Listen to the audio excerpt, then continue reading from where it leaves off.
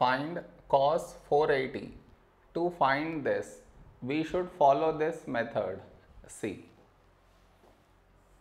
Here we have 480.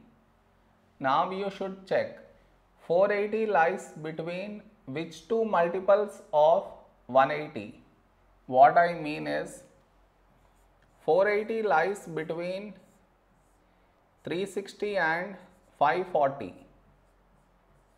This is 180 into 2 and this is 180 into 3. Between these two numbers 480 lies. Next, 480 is close to which number? This is close to 540. So 480 now should be written as 540 minus 60. So this will become cos. In place of this, we write this 540 minus 60. This is your step 1. Next, cos.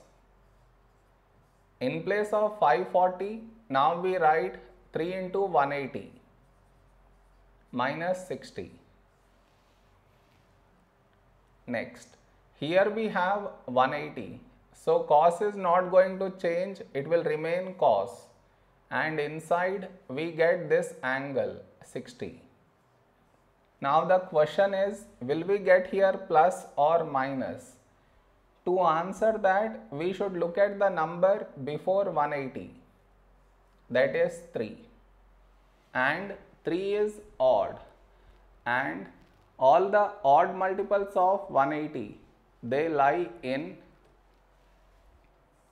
either in the second or in the third quadrant.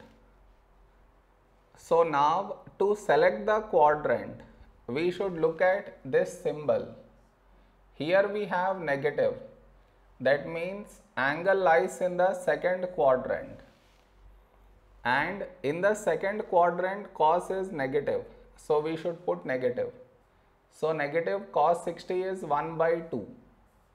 This is our answer.